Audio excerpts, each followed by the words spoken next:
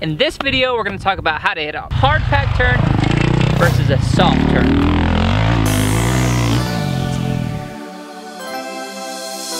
What's up everyone? Tyler here at the MX Factory in beautiful Austin, Texas. Man, the weather's good. Is the weather good, Jason? You back there? It's so cold Jason? back here. It's so cold. Oh, he's got goosebumps. I'm feeling great. It's very common to find both dirt surfaces, or however you wanna call it, on one racetrack or one practice track or one riding area. It's nice to know how you need to change your riding style up to navigate both correctly. The first part that we're gonna talk about is how you sit on the bike. And really what we mean by this is how we weight the wheels and get traction to the tires. Okay, for a hard back turn, we've gotta create that traction, we've gotta create that support into the ground a little more. So what we're gonna do is we're gonna scoot to the outside edge of the seat, put a lot of pressure into that outside foot, and act as if we're pushing the inside of the knobbies into the ground with our body weight. Whereas a softer turn, or like what you're gonna see here, more of a loamy berm slash rut, you've got a little support there, so you can scoot your butt to more towards the middle of the seat and let the berm or the rut be the support. You're trying to push weight down into something that has a little bit of a lip to it, so you're putting weight into that. So you're kind of pushing weight down the middle line of the bike, where you need to get weight to the inside. On a hard pack turn, you're pushing weight on the outside of the bike down towards the ground.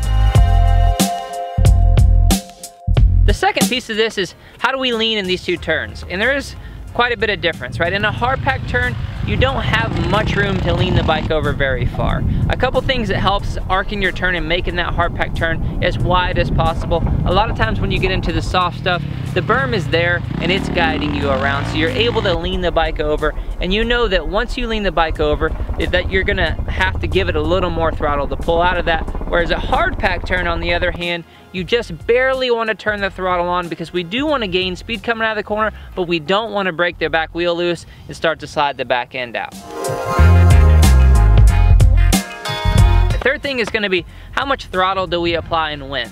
Okay, for a hard pack turn, like I said previously, we just want a little bit of throttle. We always want to be thinking on hard pack dirt, how do we create traction? How does our human body create traction? Because we can't rely on the dirt anymore.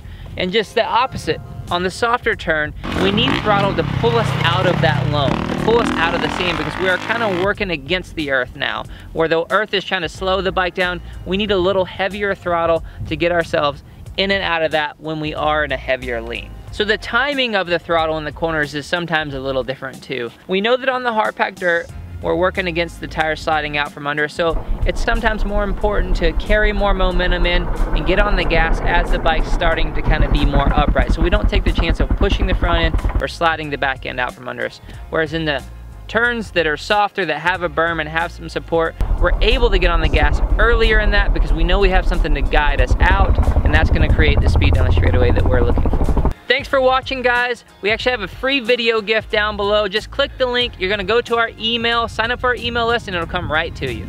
More videos over here. Like and subscribe. And our Instagram down below, we post weekly tips. Check that out too. Our Instagram, bro. Check it out.